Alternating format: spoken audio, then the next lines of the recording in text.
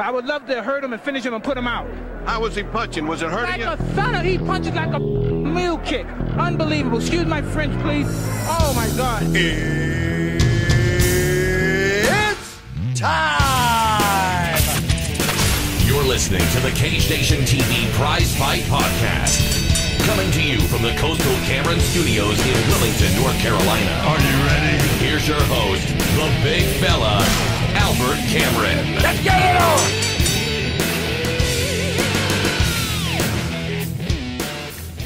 Thank you for joining us for the Prizefight Podcast. I'm your host, the big fella, Mr. Albert Miller.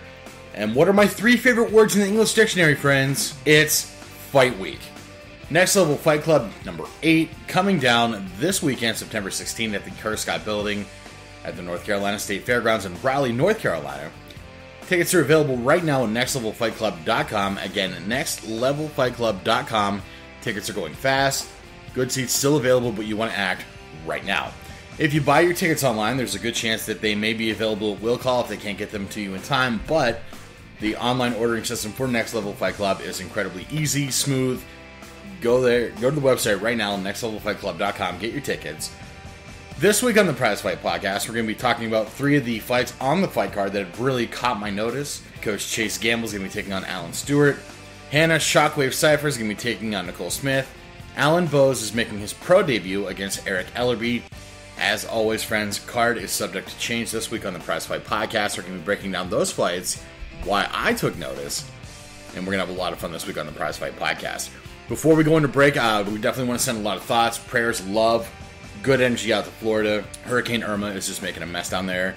The Carolinas are fine, but, you know, our heart is definitely going out to those folks. So if you have the opportunity to help out with the rescue and relief efforts, we are very much encouraging you to do so. When we come back, we're taking a look at Coach Chase Gamble versus Alan Stewart, a light heavyweight bout in Next Level Fight Club 8.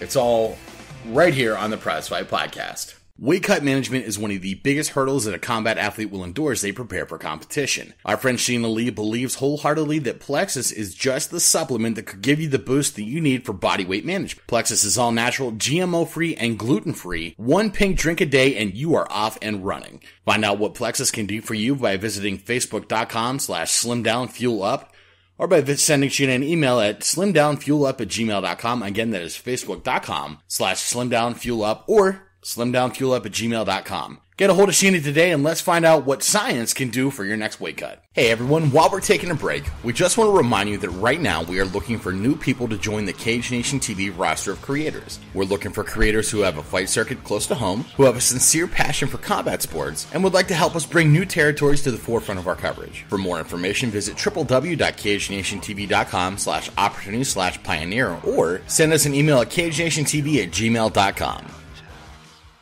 Welcome back to the Prizefight Podcast.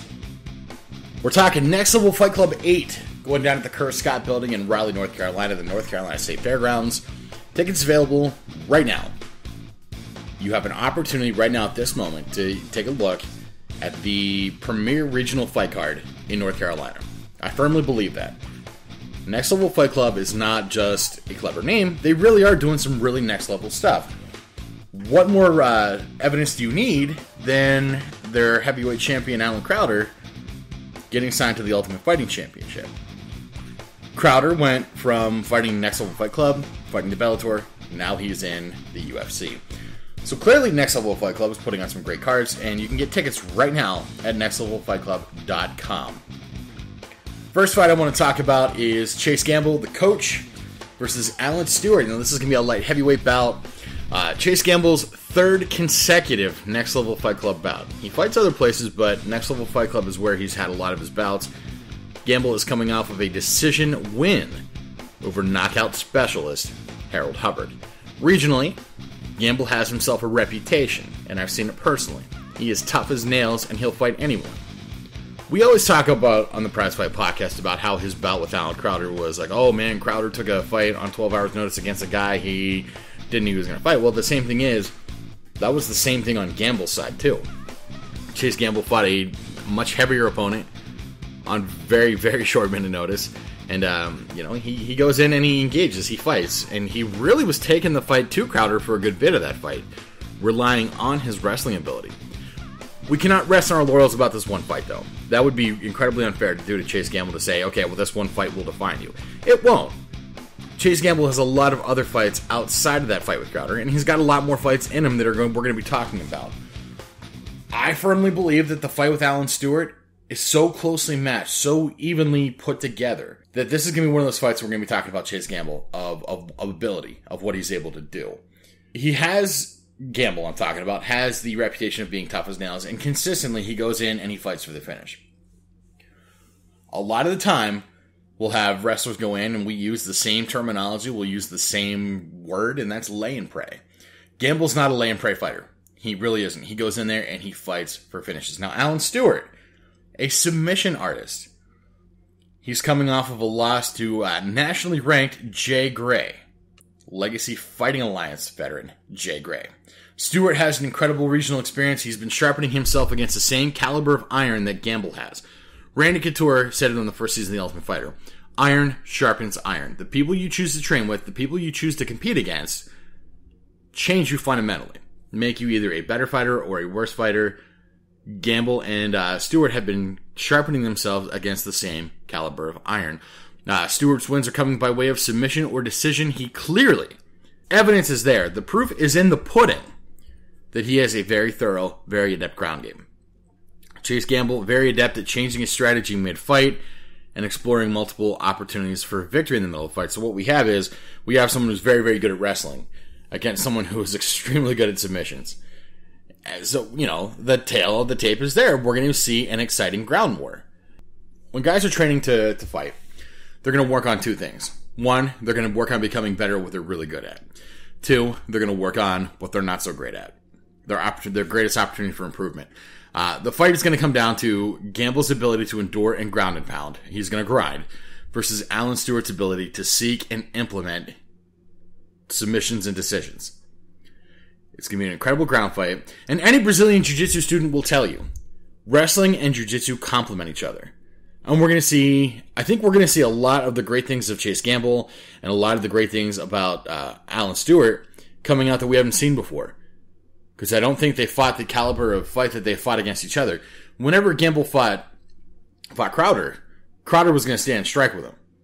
I don't know if Chase Gamble has ever fought anyone who's going to be willing to push his ground game, willing to be on the ground as much as he is. And Alan Stewart, I don't know if he's ready for the oncoming storm that is Coach Chase Gamble. Gamble, the first time I saw the guy, and I don't know why this sticks out so much, but the first time I saw Gamble fight, it was the Crowder fight. Again, it's unfair to define him, but that was my first impression. First impressions mean a lot, especially when it was a good impression. He's fighting Crowder. Crowder much heavier. And I was so thoroughly impressed by the way Chase Gamble's muscle memory, his instinct of wrestling just took over. And when he fought his last fight, his wrestling was so just attack style. I want to say attack style wrestling. I'm not comparing him to Kerry Collot, but I feel like there's a lot of attack style wrestling there, and I think that's what separates Gamble from being a lay and pray fighter, is that he does have that attack style.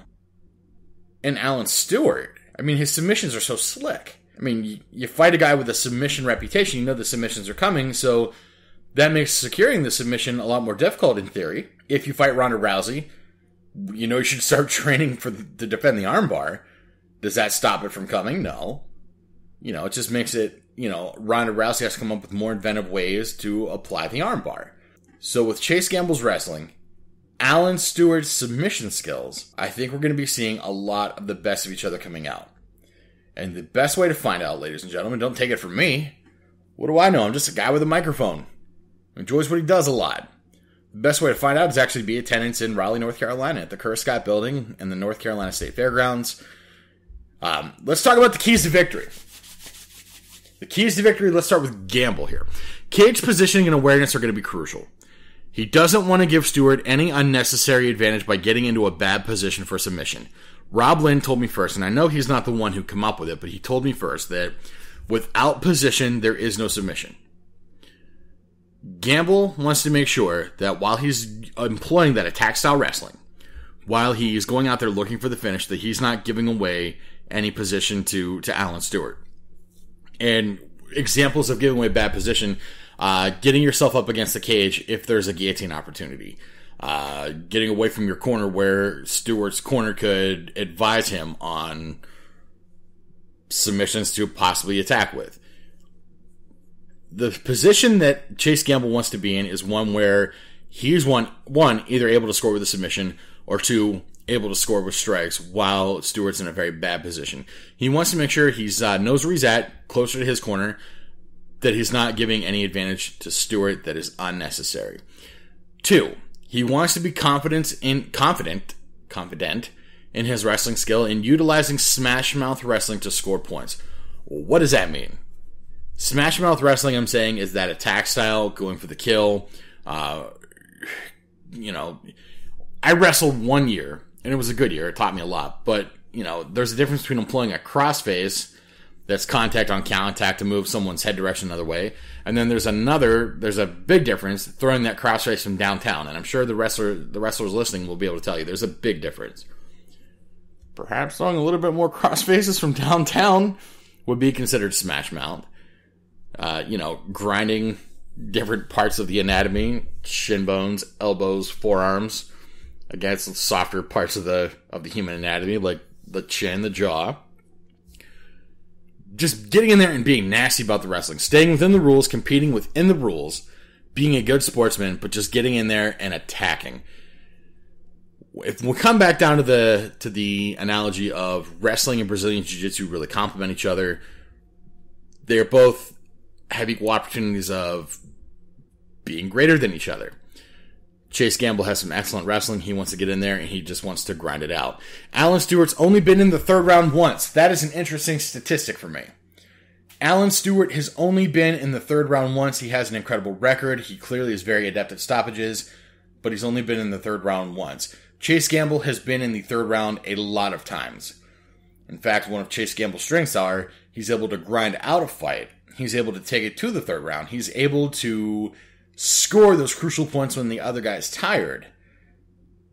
That he needs to not to be afraid to pace himself, to score enough to take the fight into the third round, because Alan Stewart hasn't been there before. So logic says, if you're used to winning fights in the third round and your opponent hasn't been in the third round, where do you want to take him? Take him to the third round. It's uncharted territory for Alan, and that also has the opportunity to backfire on Chase Gamble a lot. What if he takes Alan Stewart to the third round, and Alan Stewart's just fantastic in the third round? He looks fresh, he's popping up, but statistically, and numbers do not lie, statistically, Chase Gamble, that is his bread and butter. That's where he's going to score those points, and that's where I see he's really going to win. The keys to victory for Stewart. Always be looking for dominant position and finishes. The fight is better for Stewart the shorter it is. Statistically, again, those numbers do not lie. Statistically, if Alan Stewart is able to take the fight and score early, and score the stoppage, get the submission, if he's able to do that, the shorter the fight is, statistically, the better for Stewart it will be. And not just Stewart, but I guess anybody when you come down to think about it. But in this particular fight, in the context of this particular competition, if Stewart is able to fight to score positions and finishes early, it's going to be better for him than it is going to be for Gamble. Alan Stewart needs to not be afraid to stand and engage on the feet with Chase Gamble. With Alan Stewart's submissions and stopping power, being on the feet increases his chances of capitalizing on victory. Let's say Alan Stewart is in the middle of the fight with Chase Gamble, and he notices a hitch somewhere in his striking. He's able to time Chase Gamble. He's able to, keep distance, keep the jab, use a combination that Gamble is not ready for. Winning by submission, and then having attack on the standing, that's just creating a greater margin of dominance in the middle of the fight. If he stands on his feet with Gamble, not saying completely abandon the submission, always be aware of that, but if Gamble is just doing something where Alan Stewart is able to score more points and engage more on the feet, he should be ready to do that. The third key to victory for Alan Stewart is conditioning is going to be crucial. Alan Stewart needs to be mindful of pace and going to the third round without sacrificing opportunities to engage and score. I think, and this is no secret to anyone, this is no Albert Miller being in Chase Gamble's corner or, sneaking in the locker room and knowing the game plan. The proof is in the pudding. Chase Gamble's record will tell you this. Chase Gamble is good at winning the fight in the third. He's very good at enduring, grinding, outlasting, getting decision victories. So Alan Stewart needs to be mindful of his pacing. We know that Alan Stewart, the fight's going to be better if he stops it early. But he also needs to be ready that Chase Gamble might very well take him to the third. And he needs to watch his conditioning. He needs to watch his pacing. He doesn't need to blow his entire gas tank on the first 2 rounds. He needs to be looking for opportunities. If Chase Gamble gives up an arm bar the crap out of it. If he gives up his neck, you choke him. But, watching your gas tank, pacing yourself, getting ready for the third round. On the Prizefight podcast, I don't pick winners. I think that's completely unfair. I say that regionally, these guys they're coming from so far away, they're doing so much that it would be impossible for me to pick a winner without looking like a loser. I mean, that's just how it is. I mean, I can't pick a winner between Gamble and Stewart. Specifically because this fight is so closely matched that, it could go either way very, very easily. I think it's going to be an incredibly exciting fight to watch. It's one I'm going to be keeping my eyes on very close. One, because I'm a fan of Chase Gamble and Alan Stewart. But 2, I want to see how the numbers play out in this one. I'm a very big statistic guy, if you hadn't noticed. I'm a very big fan of seeing how the numbers play out. And this particular fight, the numbers are telling me a story, and I just want to see if that plays out true to life. Get your tickets right now at nextlevelfightclub.com. September 16th at the Curtis Scott Building in the North Carolina State Fairgrounds. Get your tickets. Be in attendance. Good seats still available. This is one of many, many fights that are going to be on the card that is just going to tickle your fancy. I promise. I've been to how many Next Level Fight Clubs now, and I've yet to be disappointed by any of it. It's fantastic combat sports. Mixed martial arts has made itself a name in the Carolinas thanks to promotions like Next Level Fight Club. Coming up, let's talk about Hannah Shockwave Cyphers versus Nicole Smith. Cyphers is a Next Level Fight Club veteran, having last competed at Next Level Fight Club 7. Nicole Smith herself, a Bellator and Shamrock FC veteran.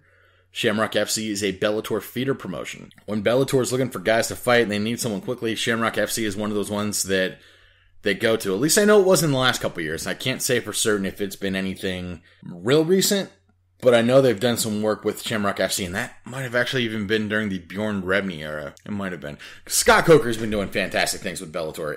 Over the last year, I've been extremely vocal about Bellator, but I think Scott Coker has come in and he's done some great things. Signing guys like Alan Crowder, Nicole Smith, Dominic Mazzata, Mike Wilkins, they've just done some really great things.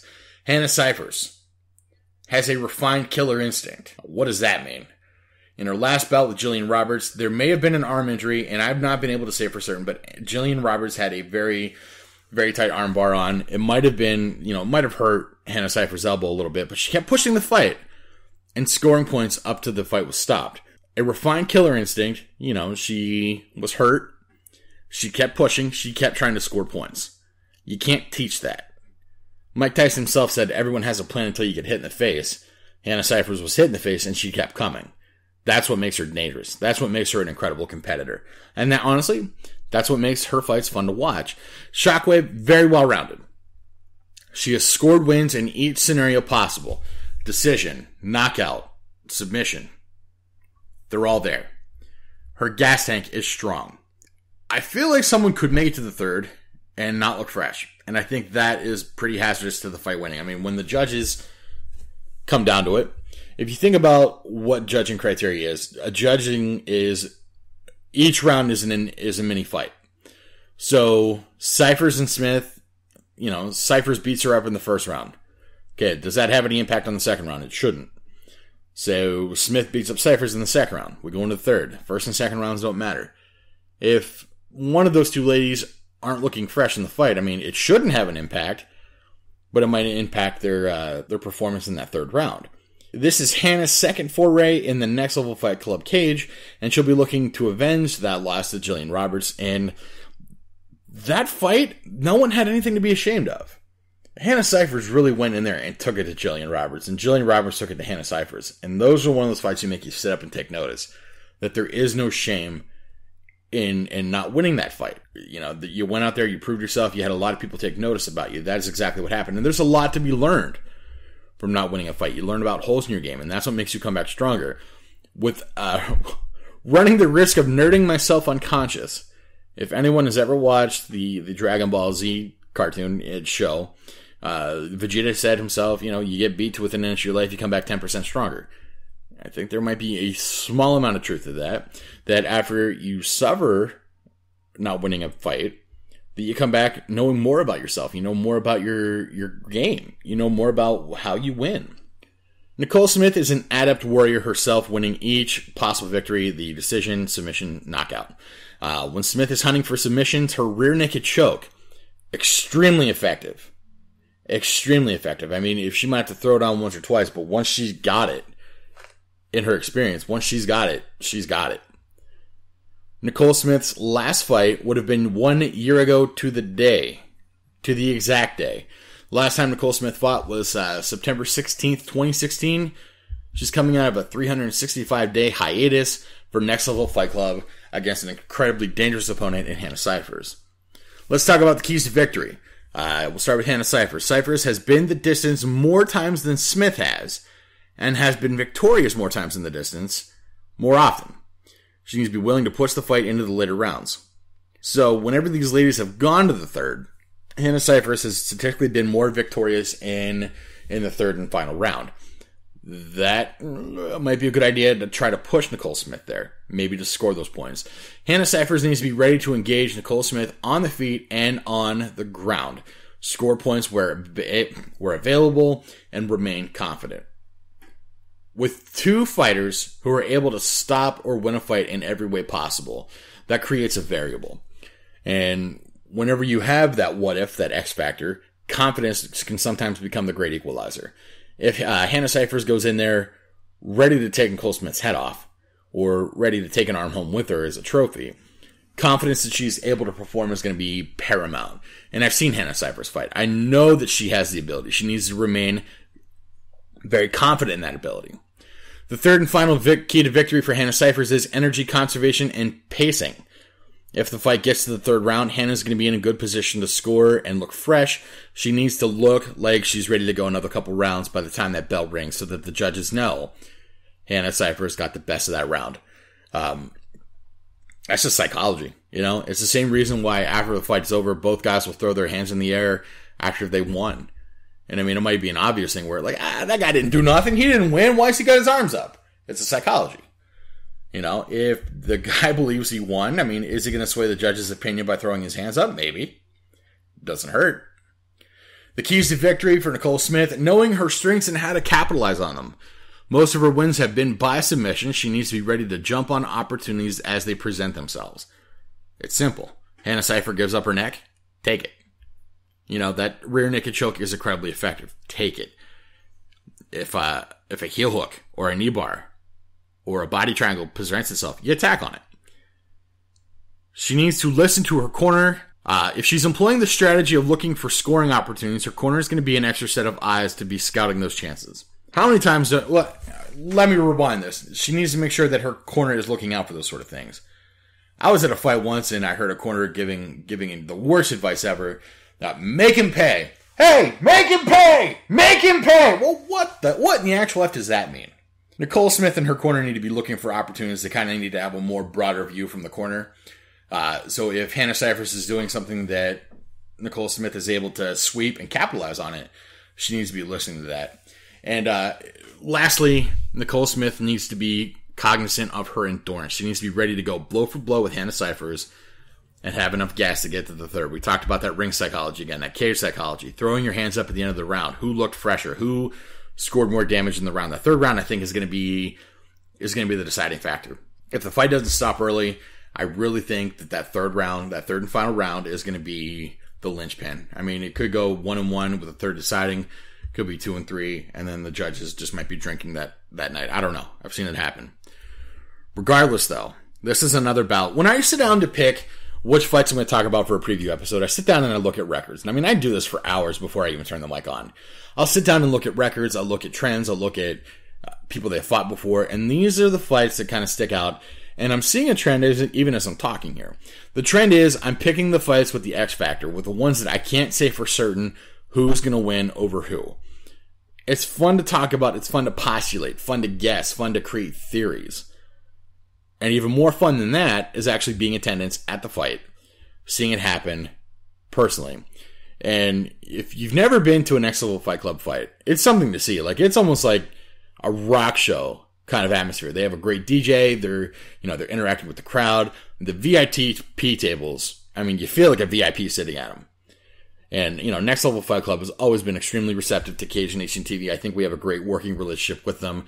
I thoroughly enjoyed being at all their fights, and I'm looking forward to always going to them again. So get your tickets right now at nextlevelfightclub.com.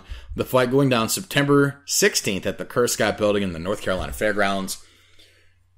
Doors open at 6. Fight starts at 7. That's bell time. If you buy your tickets online and they can't get them to you, they will be at will call. Their ticket ordering system, incredibly efficient, incredibly easy. Get your tickets right now at nextlevelfightclub.com. The last fight we're going to talk about here on the Prizefight podcast is going to be Alan Bowes versus Eric Ellerby. This fight is most likely going to be contested at light heavyweight. I have not seen the official announcement, but everything is telling me, hey, big guy, this fight's going to be contested at 205. Alan Bowes is going to be making his pro debut tonight, and as an amateur, the man's record is flawless. Now, normally amateur careers don't mean much in the grand scheme of how fights are contested. What it does say is that that's the only information I have to go on. But he was flawless. I mean, never tasted defeat. And this could be the first time, we don't know. As an amateur, Bowes is a Bellator veteran. Submission victories over some of the region's best, including a title victory over Terrence Lewins. God, I hope I'm pronouncing that right. Terrence Lewins is an absolute stud. And Alan Bowes is able to stop him for a title, and that is huge. Statistically, Bowes will stop a fight before it goes to decision. He's also apt at scoring decision wins. So what that garbled mess of words means is, I think he has like 5, 6 maybe amateur fights. I think 4 have been stopped, 2 went to decision. So he's able to stop a fight, but he's also able to go the distance and still win.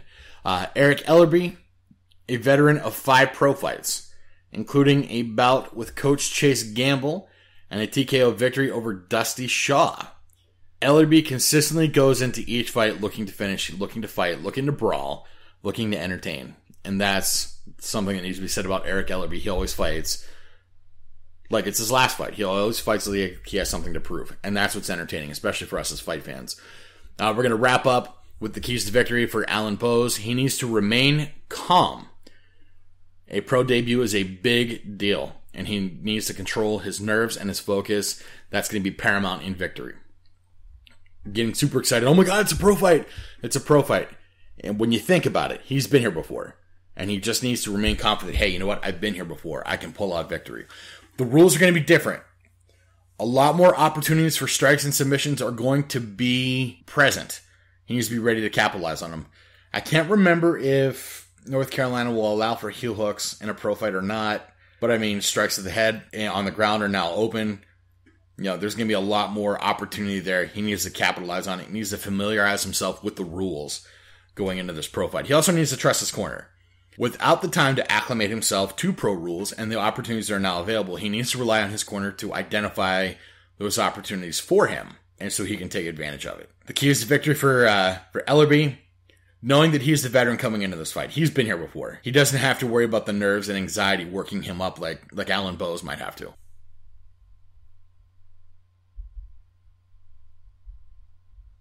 Fundamental striking.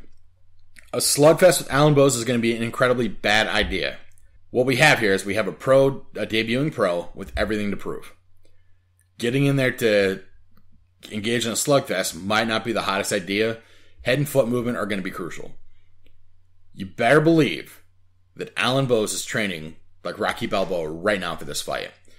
And Eric Ellerby, who is the veteran, knows he doesn't have to worry about those nerves. It's just a bad idea to go in there and start swinging for the fences. I mean, yeah, he might get lucky and catch Alan Bowes with a lucky strike, but fundamentals, because you know that Alan Bowes is going to be training for those fundamentals along.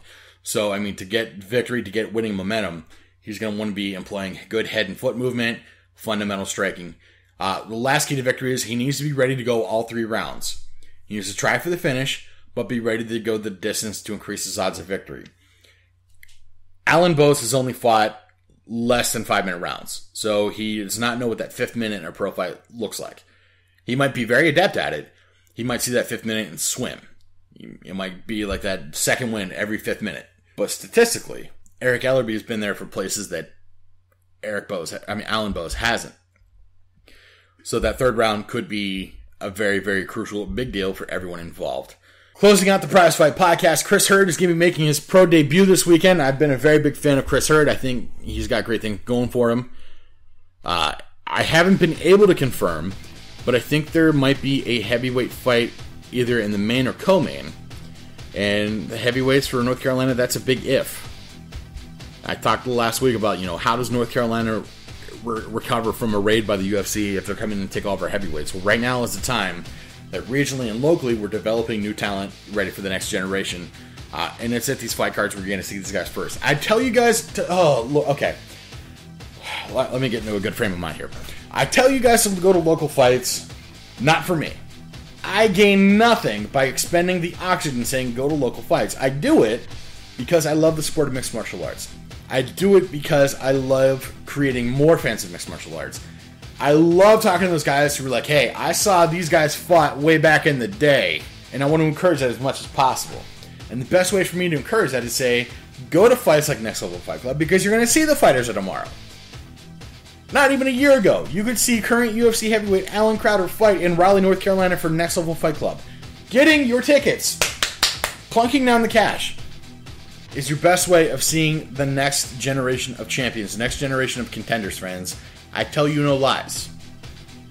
Tickets available right now at nextlevelfightclub.com. Doors open at 6, bell time at 7. Tickets can be picked up at will call, I believe, if they cannot get them to you in time. But you will not regret it.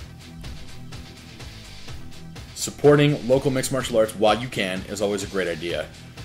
Coming up next week on the Prizefight podcast, well, I have no idea. Right now we're focusing on September 16th, the Next Level Fight Club, number 8. We want to send out a big thank you to everyone at Next Level Fight Club, all the fighters who allow us to engage, everyone who just allows us to exist in the universe. It is greatly appreciated, my friends. Until next time, fights, Cameron, action. Thank you for tuning in to the Cage Nation Prize Fight Podcast. All rights reserved 2016 to 2017 Planet Aries Sports. The Prize Fight Podcast is part of the Cage Nation Broadcast Network. For more information, visit www.cagenationtv.com.